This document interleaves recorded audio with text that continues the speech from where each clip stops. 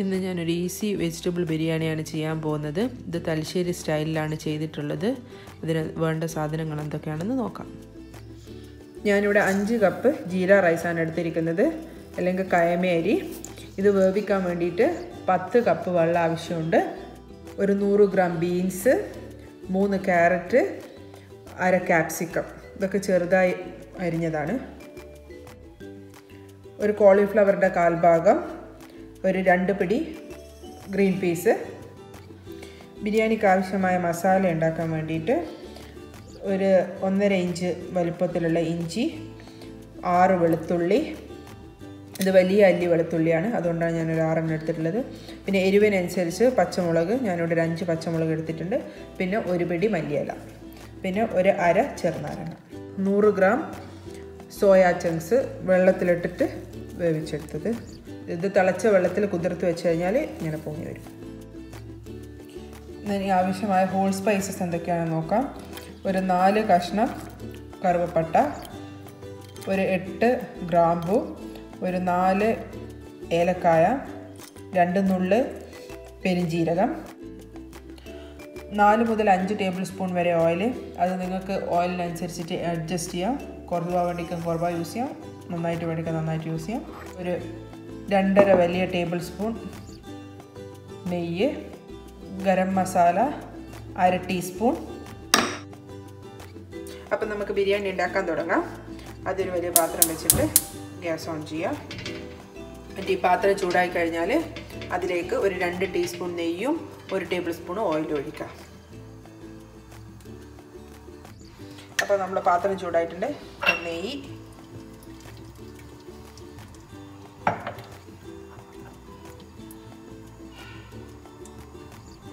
Oil. ഇനി നമ്മളെ whole spice നമ്മൾ എടുത്ത് വെച്ചിരിക്കുന്നതിൻ്റെ അകത്ത് 1 കഷ്ണം പട്ട, 4 ഗ്രാമ്പു,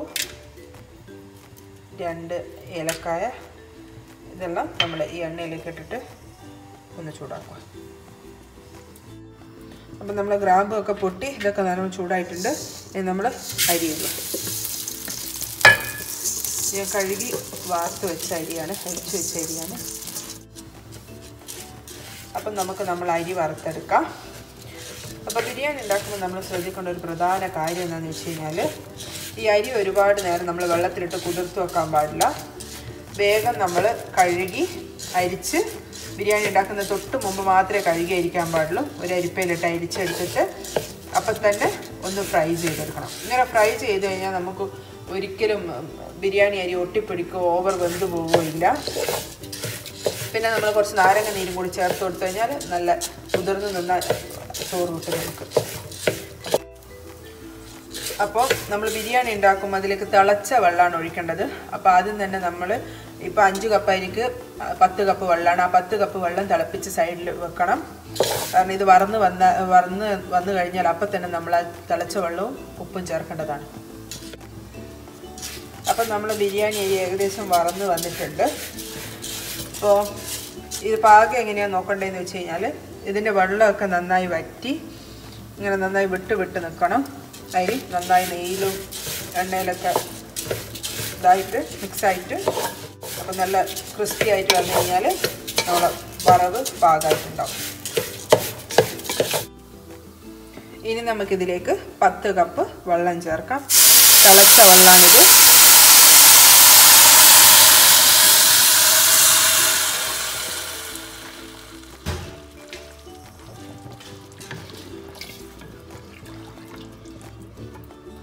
ആവശ്യത്തിനുള്ള ഉപ്പും ചേർക്കാം. ഉപ്പ് എപ്പോഴും കുറച്ച് അധികമായിട്ട് നിൽക്കണം. ഉപ്പ് കുറച്ച് കൂടുതലായിരിക്കണം, എന്നാലേ അത് ചോറിലൊക്കെ പിടിച്ച് വരുമ്പോൾ, അരിയിലൊക്കെ പിടിച്ച് വരുമ്പോൾ കറക്റ്റ് ഉപ്പാവുള്ളൂ. അപ്പോൾ ഉപ്പെല്ലാം ഇട്ട് നമ്മളൊന്ന് ഇളക്കി കൊടുക്കുക. അതിലേക്ക് 1/2 നാരങ്ങയും പിഴിഞ്ഞൊഴിച്ചിട്ട് നമ്മൾ അടച്ചു വെക്കും.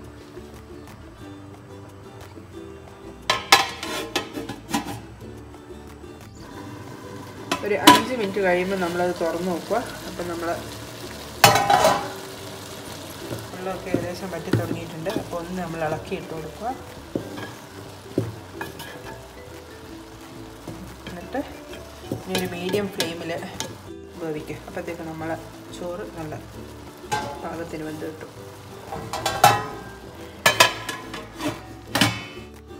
അപ്പോൾ നമ്മൾ ആദ്യം ഇളക്കി അടച്ച് വെച്ചതിന് ശേഷം ഒരു 3 മിനിറ്റായി. നമ്മൊന്നും കൂടി ഇളക്കുക. അപ്പോൾ ഇത് ഒരു ചെറിയ ഒരു ഈർപ്പമുണ്ട് ഇതിൽ. അപ്പോൾ നമ്മളെ റൈസ് റെഡി ആയിട്ടുണ്ട്. അപ്പോൾ നമ്മൾ ഈ തിളച്ച വെള്ളം ഒഴിച്ചിട്ടുണ്ടാക്കുന്ന കാരണം നമ്മൾ ഇത് എപ്പോഴും മീഡിയം ഫ്ലെയിമിൽ ഇട്ടാൽ മതി. തീ നമ്മളിത് ഓഫാക്കി വെക്കുക. ഇനി ഇതിൻ്റെ ഉള്ളിൽ ആവിൻ്റെ ഉള്ളിൽ തന്നെ ഇത് വെന്തോളും. അപ്പം നമുക്ക് ബിരിയാണിക്ക് ആവശ്യമായ ഇഞ്ചിയും വെളുത്തുള്ളിയും പച്ചമുളകും ഒന്ന് മിക്സിയിലിട്ട് ചതച്ചെടുക്കാം. ഇതാ നമ്മളെ ബിരിയാണിക്ക് നല്ല മണം കൊടുക്കുന്നത് ഈ മിക്സ്.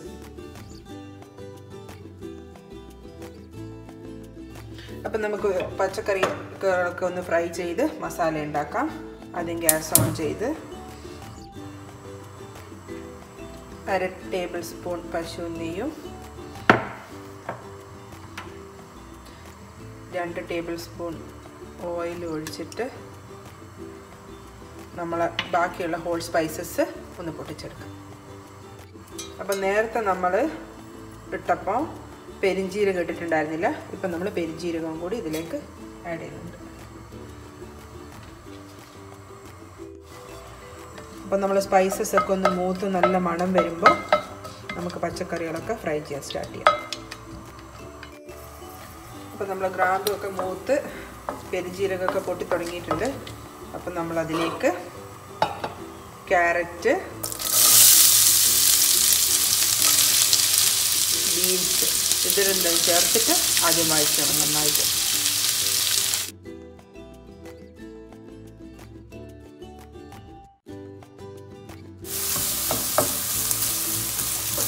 അപ്പം നമ്മൾ ബീൻസും ക്യാരറ്റും ഒന്ന് വാടി തുടങ്ങുമ്പോൾ നമ്മളതിലേക്ക് കോളിഫ്ലവർ ചേർക്കും.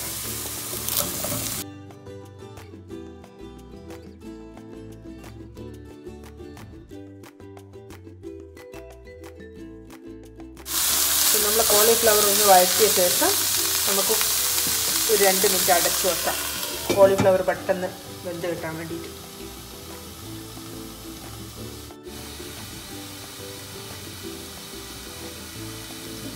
ഇപ്പോൾ ഏകദേശം 2 മിനിറ്റ് ആയിട്ടുണ്ട്. നമ്മൾ തുറന്നിട്ട് ഒന്ന് അടച്ചിട്ട് കൊടുക്കാം. അപ്പം നമ്മൾ കോളിഫ്ലവർ ഒന്ന് സോഫ്റ്റായി തുടങ്ങിയിട്ടുണ്ട്.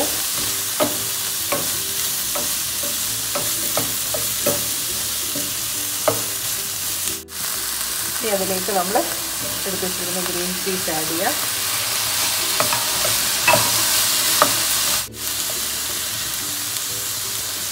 ഞാനിവിടെ ഫ്രഷ് ഗ്രീൻ പീസാണ് എടുത്തിട്ടുള്ളത്. നിങ്ങൾ മറ്റേ ഉണങ്ങിയ ഗ്രീൻ പീസ് എടുക്കുന്നെങ്കിൽ അത് കുതിർത്ത് വെച്ചിട്ട് വേവിച്ചിട്ട് വേണം ചേർക്കാൻ. ഇത് ഫ്രഷ് ഗ്രീൻ പീസാണ്. ഇനി അതിലേക്ക് നമ്മൾ സോയാ ചങ്ക്സ് ആഡ് ചെയ്യാം.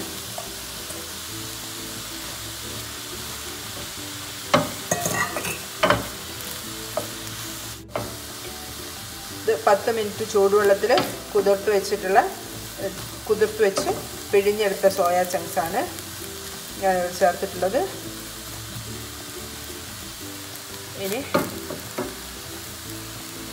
ഒരു 30 സെക്കൻഡ് അടച്ചു വെക്കും.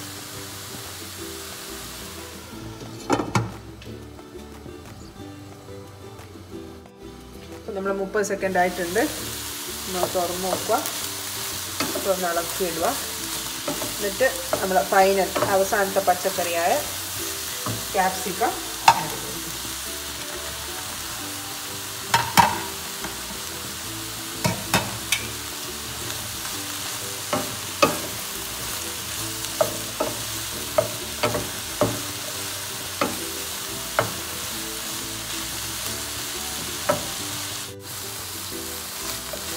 ഇനി നമുക്ക് ഇതിലേക്ക് ഉപ്പ് ചേർക്കാം.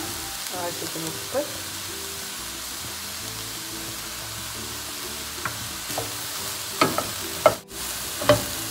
ഇനി ചതച്ച് വെച്ചിരിക്കുന്ന ഇഞ്ചി വെളുത്തുള്ളി പച്ചമുളകിൻ്റെ പേസ്റ്റ്.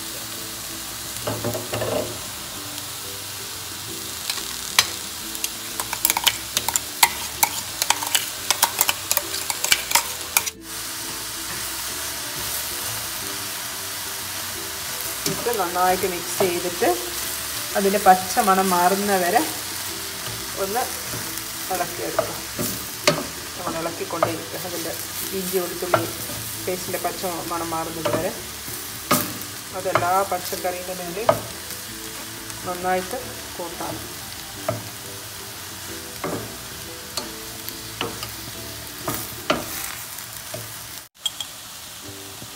ഇന്ന് 1/4 ടീസ്പൂൺ ഗരം മസാല ചേർക്കുക.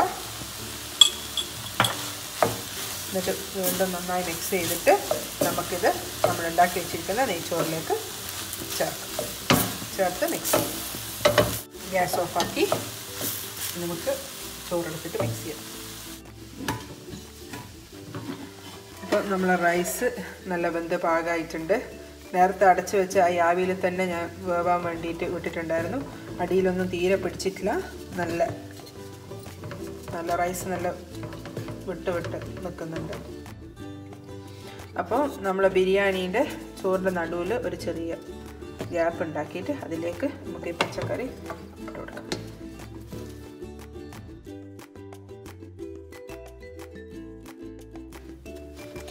ഞാനിതിനൊന്ന് കുഴഞ്ഞിട്ട് യോജിപ്പിക്കാണ്.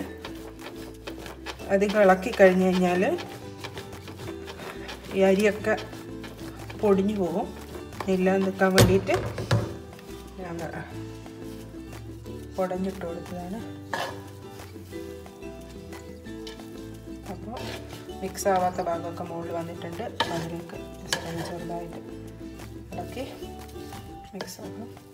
ഈ സമയത്ത് നമ്മൾ തീ കത്തിക്കേണ്ട ആവശ്യമില്ല. ഗ്യാസ് ഓഫ് ചെയ്തിട്ടാണ് നമ്മളിതൊക്കെ ചെയ്യുന്നത്.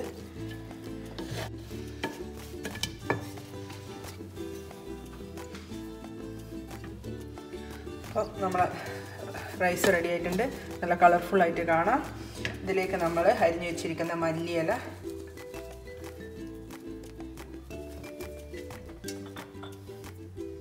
പിന്നെ 1/4 ടീസ്പൂൺ ഗരം മസാലയും ചേർത്ത് ഇതിപ്പോൾ നല്ല ചൂടുണ്ട്. ഇത് അടച്ച് വെച്ച് ഒരു 30 സെക്കൻഡ് മീഡിയം ഫ്ലെയിമിൽ അടച്ചു വെക്കുക.